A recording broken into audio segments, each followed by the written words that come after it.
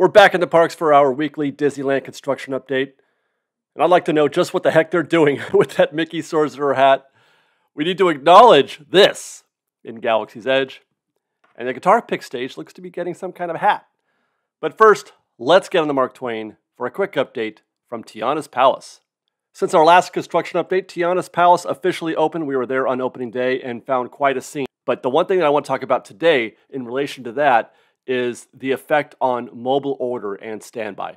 It took us about an hour to navigate the standby queue we saw on that day. Today, I got on the Mark Twain and found this queue. This is about, I want to say this is like 4 or 5 o'clock in the afternoon. The queue are those guests along the brick wall. And it's still there. It's not running nearly. It's not, certainly there's no switchbacks or anything like that. It's a single queue. It does extend along that brick wall and around the side of things. So certainly the much of the hype and demand has abated. You won't have an hour-long wait. Standby right there would be, I'm guessing, 20 or 30 minutes tops. As for mobile order, they were gone at 8 a.m. on that first opening day. I've heard since then that they're gone by 2 or 3 p.m. in the afternoon now for mobile order. So you do still need to plan ahead. You do still need to think about placing your mobile order. Don't forget that you can tell now. You can choose a window. It didn't used to be the case, but you can now choose a window and tell the app what time you want to pick up your food. So you can book your mobile order at 7 a.m. for noon or for 5 p.m. or for whenever you like. So plan ahead for now, for the short term. I would say probably by the time we do this, maybe in a month or so, it'll be fairly normal like things are at any other quick service location. But for the short term, do plan ahead just a little bit at least. Oh, and by the way, the food is great. You may have already watched our video. The food is great. We enjoyed it very, very much. I'm happy with the new menu. I missed the French dip, but the food is great. All right, what's next? I guess Tiana's Bayou Adventure while we're on the Mark Twain. We'll keep going in this direction, getting a long view through the Columbia. Can't see anything from here. You know what? I want to pause right here because that's the lift hill. That's the second lift hill where you meet the Harry Potter owl. That looks like they may have scraped a little bit more of the veneer off the front of that bit. Well, I don't know why, but that looks more scrubbed than I've seen in the past. But I could just be having poor memory. And then here's now, we're at the turnaround. Boy, this is, okay, so I thought for a second, I thought, did they take the Critter Country sign down? That's the Critter Country sign right there. You're looking at the back side of it, and it's really strange to see it in this way because normally you're expecting to see that sign shrouded in foliage, in landscaping. You know, it's kind of, you know, in a tree or a bushy area there. I can't remember now off the top of my head. I'll have to look back at some old footage or whatever. But it's naked. The sign is really, really naked. And if you keep looking right there, see that pole right there, that light fixture and the concrete base around it? That gives you a pretty good indication of just how much they have scraped. Again, I use that word. It's kind of an invasive word, but they are really taking this thing apart out front. I mean, to rebuild it back together again, but you can see, man, what was there before? You know what I mean? Because that fixture wasn't a big concrete block like it is now. There was something all over and around it. So how much of that did they dig up? When it comes to sort of, you know, how things relate to one another, spatial awareness and that kind of thing, I tend to forget sometimes that there's about 5 feet of space, maybe more, between the wall and the actual railing. The railing along which guests would queue. Like that's the queue right there. You know, when the queue would extend around the side of the attraction, guests would queue up along that fence, very close to it. So I feel like for my mind's eye always wants me to think that there's something that's supposed to be there, but that's path. That's 5 feet of path in between the wall and the attraction. So yeah, what we're looking at here are, you know, as we noted last week, was those boulders and stuff like that. But otherwise, it's kind of it's just staging that I can see in this point. And obviously that that concrete cinder block thing that has just been decimated. Here's a look from Harbor Galley.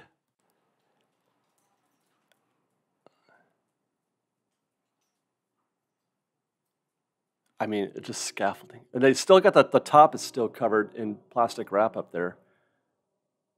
Just noticed that. Sliding down the path a little bit. Yeah, I mean, it's hard to say, but I mean, they really have scraped a lot of that veneer off that what do they call that? The bridge sort of tunnel thing, the lift hill there. What do they call that? I don't know what they call that kind of structure. Front view. Notice the little wood thing that I was asking, what is that wood thing? And what's it there for? That looks to be gone, if I'm not mistaken. I don't see it over there in the corner of the frame. Week 15? Week 15, I think. Secret path is still open. And as we mentioned last week, all the critters are gone from the Briar Patch, but the Briar Patch sign is still up there, which is curious. If they're removing their critters because they refer to or are from the Briar Patch, when are they going to get rid of Brer Rabbit and the Briar Patch sign? By the way, my expectation while we're in here is that they're not going to update the interiors of this location very much, if at all. I am expecting quite a bit of that to be preserved. So we'll come back to that in another 65 weeks. Standard here in the entrance, the proper entrance to Tiana's Bayou Adventure. Waiting for the day when we start seeing theming getting applied here. Critter House is still there. Situation normal. Along the backside of TBA.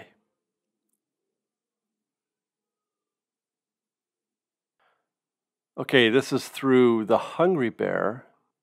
And again, yeah, that thing is gone. Wasn't it? I don't know where it was now before, but it's gone. That wooden chute-looking thing is gone. Is it where that, was it where that box is now? I think that's just a squirrel. I want to know what that is right there, but I think that's just a squirrel. It looked like it was part of a bigger apparatus, but I don't think so. I thought maybe it's some kind of pulley mechanism, but when you look in it, that's just a squirrel. The squirrel survived. You know, maybe that we have to watch out for that, see how long that squirrel survives. But I feel like they would have taken that squirrel down by now if they were going to get rid of it. So the squirrel is not a Brer character, perhaps. This is what this show is, you guys. That's what this show is wondering what happened to the squirrel. 30-minute videos about squirrel. See? I mean, that's just a squirrel, right?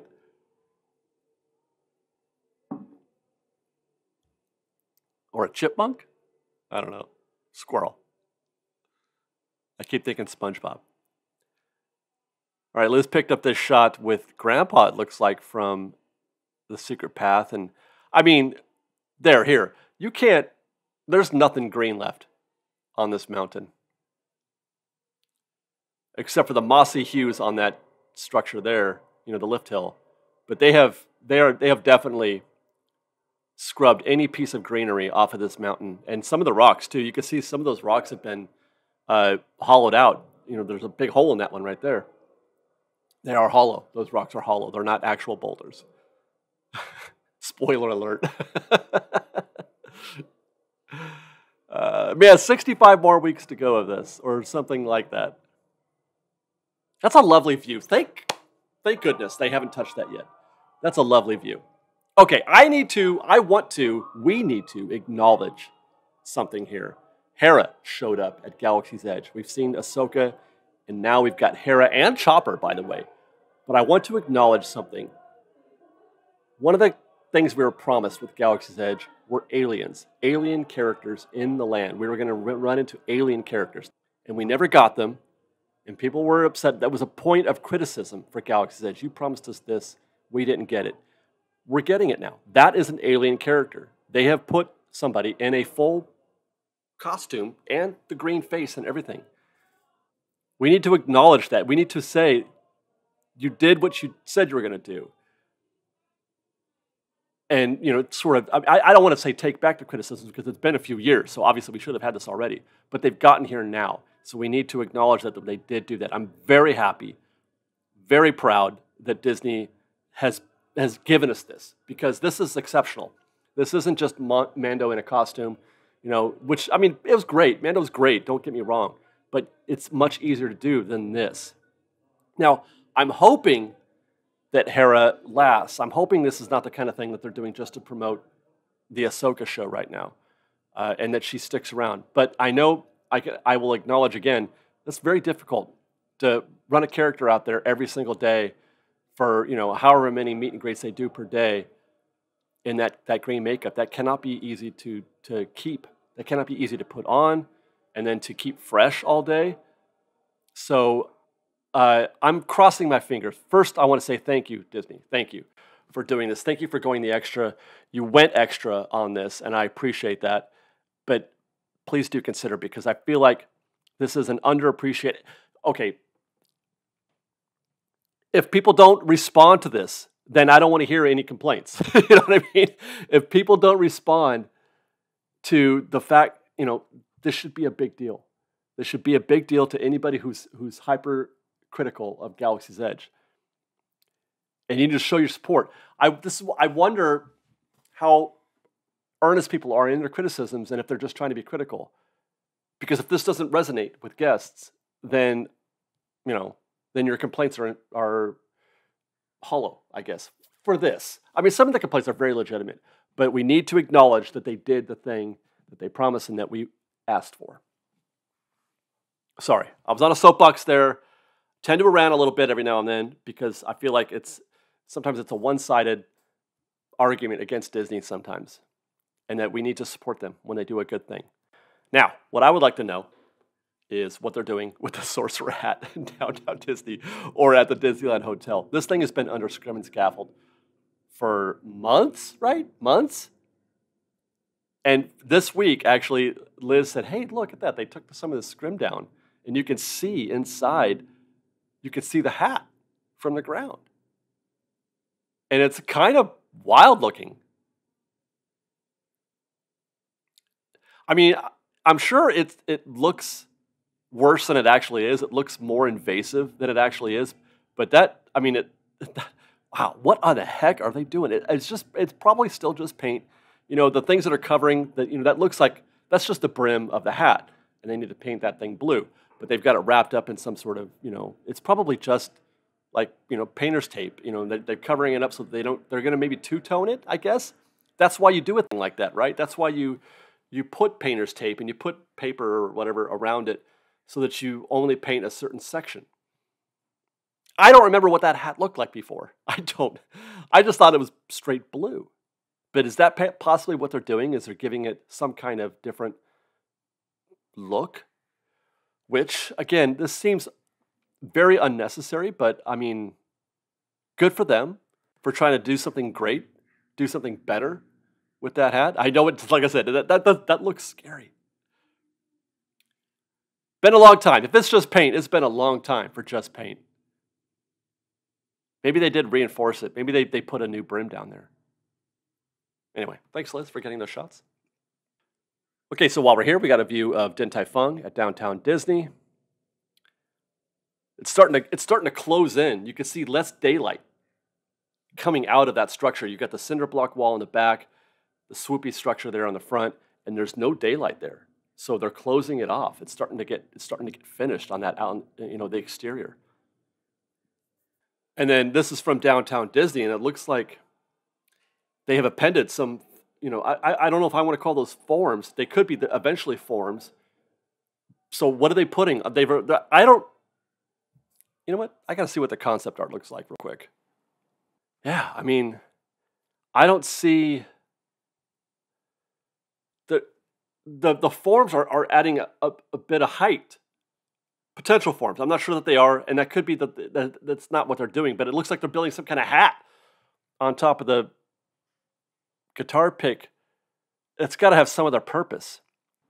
That's what, okay, so part of that, it does look back there at Din Tai Fung, the swoopy, those are, they have put a surface on the top there. I can't really tell because the angle here is poor.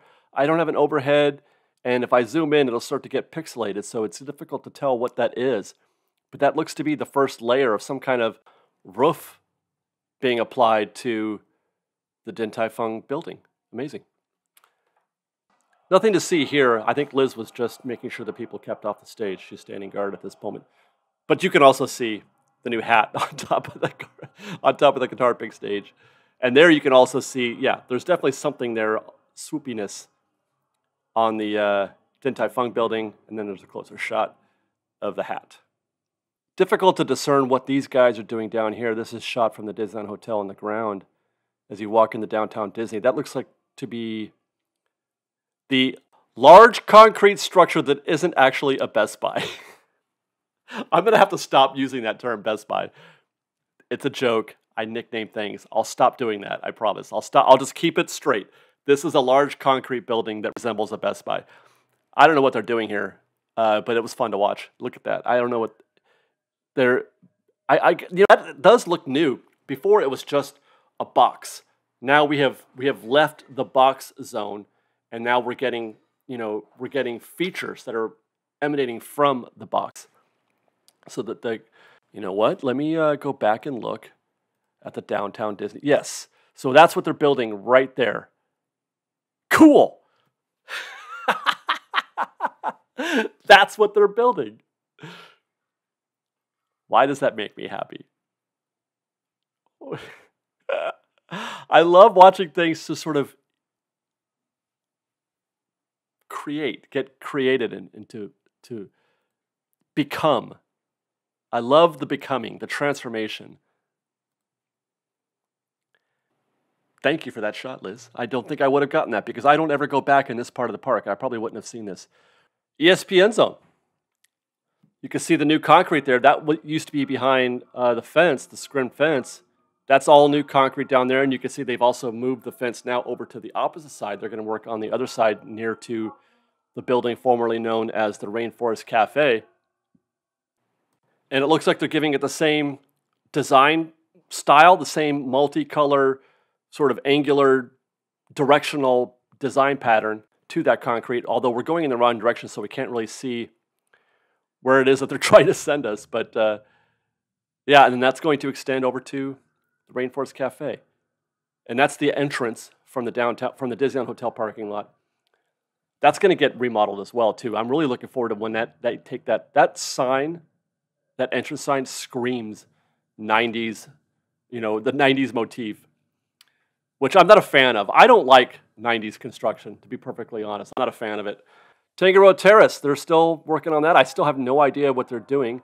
I've asked Liz to see if she can't pop her camera over that fence next week, so hopefully we can get a shot. Although it looks like there's just, it's fence and then another fence behind it, so I don't think we're going to be able to see anything. But we'll double check. But I'm not positive what they're doing there at Tangaroa. The monorail slide is still, it looks like the whole pool is closed. I see no guests in that pool. So God, imagine going to Disneyland Hotel in the middle of summer and being told you can't go swimming. I'm sure they're sending them over to the Pixar Pier Hotel or the Grand Californian, but those are already full too, right? So there's got to be 1 million people at one of those hotels, man. Okay, so this is construction crews doing whatever it is they're doing at the monorail slide. They're busy at work. I hope they finish this up soon, because that really bums me out. That really bums me out. Liz to Grandpa, she's trying to see through into the backside of the DVC tower. Nothing, you can't really see much here, other than some hard hats back there, but I have no idea what they're looking at or what they're doing. Oh, he's using a surveying, he's looking through one of those surveying deals. Wow, straight on through the slide. That's the pool on the other side of the building that those guys are working on. I'm not sure what those structures are, but he's scraping something off of those. A bunch of, like, are those crosses? Okay. Let's see if we can identify those. That'll be fun. It's a shade structure that they're building on the opposite side of the pool. Cool again. What was nothing now seems something kind of interesting. Right? That's what that is, isn't it? It's got to be. What else could it be?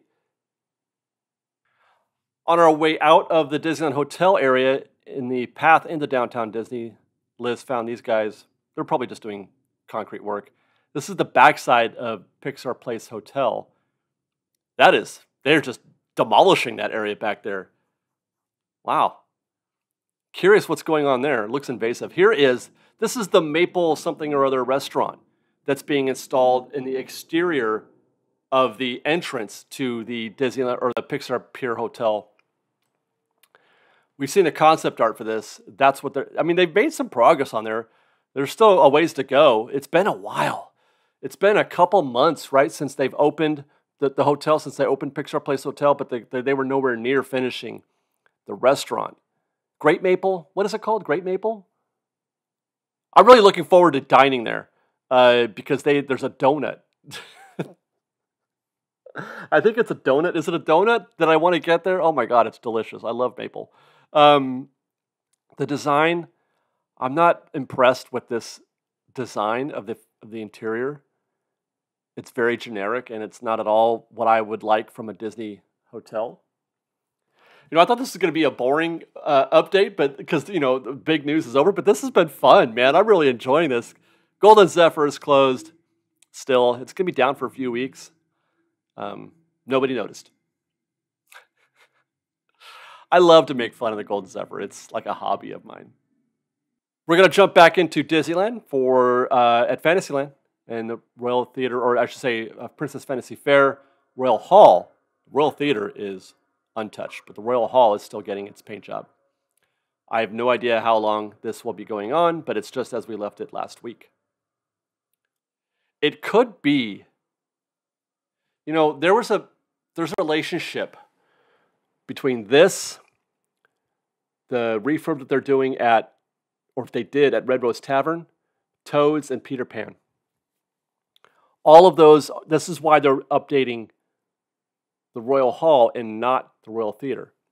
I believe that all four were being done and are related because the one thing that they have in common is that they are the closest in radius to the low-flying fireworks that happen during fireworks. There's fireworks that are set off back in backstage Toontown area, but there's also fireworks that they set off in the vicinity of the castle, which is why they close the castle and parts of Fantasyland every night when they do fireworks. I believe that the fallout from those low-level fireworks has done some kind of damage. I don't know if they changed how they do them or what, but I feel like all four of those things, that's the reason why they closed Peter Pan and Toads and Red Rose Tavern. Well, they didn't close it, but they got a refurb, and why this is getting a refurb now as well. It's nothing terrible, but there was some sort of fallout damage from those fireworks that has necessitated this. So whatever theories were being floated earlier, by when Peter Pan first went down in Toads, nothing to do with the attraction. There's no, other things going on inside there. I believe that was all related to fallout from fireworks. A little protector. So let's go to the Adventureland treehouse to see if we can discover anything new. The stories, we're winding this down. Matter of fact, Disney has come out and said, expect the Adventureland treehouse to open in the fall of this year. Now, that's a whole 3-month stretch. I predicted October 1st. By October 1st was my prediction. And I guess we're still on track for that. What are we? We got 20 days left. We got almost 3 weeks. It feels like they still got a ways to go to get there by 3 weeks. So I'm not sure how, but that's a lot of scaffolding still up, but it could be, we can't see hardly anything that's going on the ground anymore. So much is being obscured. But the rest of the treehouse is done. I would be willing to bet that the son's room is done. I'd be willing to bet that the daughter's room is done. There's a staircase. I think she's trying to find how that staircase. Yeah, she's now going down. There it goes down. The platform is right about there. So there. Oh, there it is. There it is. They've attached it right there. They've attached the staircase to the platform that takes you down to the ground. So that's done. Well, I should say it's attached. It does look like there's still crew up there, by the way.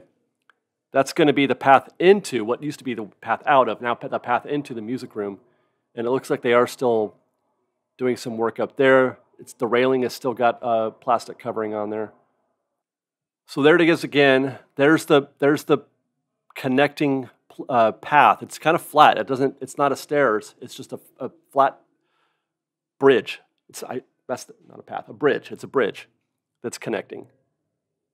And now we're not looking at that anymore.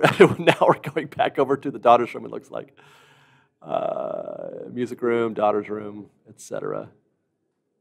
And this segment brought to you by our correspondent, Liz, our woman on the ground with the camera. She actually called me from downtown Disney. She said, "Oh my God, David, they have actual pumpkins out there. They have real pumpkins out there. Not the kind you're find in the Pluto's pumpkin, whatever." She was very excited to see these pumpkins. And I'm like, I don't care. Nobody cares about these pumpkins. Nobody. Watch this go nowhere. But pumpkins make my wife happy. So this is why I'm showing you these, because I love my wife and I want to appreciate the fact that she loves these pumpkins. For what it's worth, yeah, she ran that on Instagram and it didn't resonate with Instagram either. By the way, they've done these real pumpkins before. They do the real pumpkins every year, especially the ones with all the I forget the different kinds of gourds, not just regular pumpkins, but the different variety of them. It looks fun. It's a great season. It looks like so last week we're at Catal. Or in the previous weeks we saw them finish that circle. It looks like they've now added more steel in the center. The inner circle has now been completed also. Don't have an overhead of this one as well, but by the next time we go there, I'll try to get one. But you've got the outer circle, and then you've got the inner circle now. So this is moving quickly. This is moving very quickly, and it'll probably be done first. This will be the first thing that's done of the new Downtown Disney updates. That's my prediction. And I think that's it, you guys. That's our coverage of Disneyland Construction this week. Hope you enjoyed. Do be sure to subscribe to our channel, especially if you like updates like these, construction updates. We do these every week, typically on Monday. And I hope you guys enjoyed. Then follow us on Instagram at _freshbaked, on Twitter at freshbakedisney, that's fresh with no E, and on TikTok at freshbakedisney. If you like our show, want to show you support, please do consider joining our Patreon campaign at patreon.com/freshbaked. I just lost DCAM. DCAM just went down, so it's just you and me. Patreon.com/freshbaked. Otherwise, thanks again for watching, everybody. We love you. Be safe out there. Be kind to one another. And fresh baked. Did you mention the pumpkins? I went off on the pumpkins, yes. And how much you love them and that I love you, and that's why they're in the video.